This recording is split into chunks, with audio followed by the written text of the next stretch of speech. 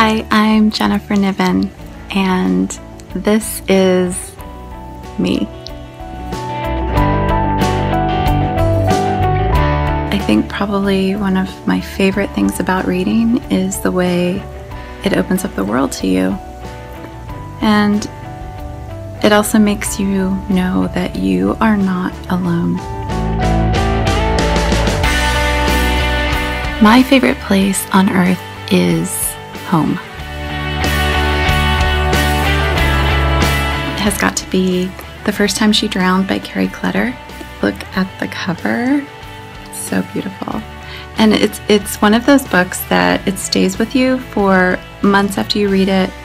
It breaks you in half, but it puts you back together again all at the same time. And it's just beautiful. And I pick it up now and then, and I just kind of reread sections, and it's gorgeous. Favorite book in high school was probably The Stories of Ray Bradbury. And if you were ever to read any of my high school writing, which you will never do, you would see a very bad knockoff imitation Ray Bradbury writing. Probably wander the world, make it lovely, leave something behind.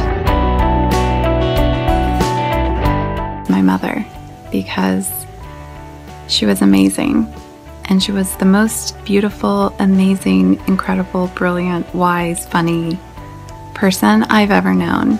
And she taught me to find the story in everything. She also taught me that I could be or do anything I wanted to be or do.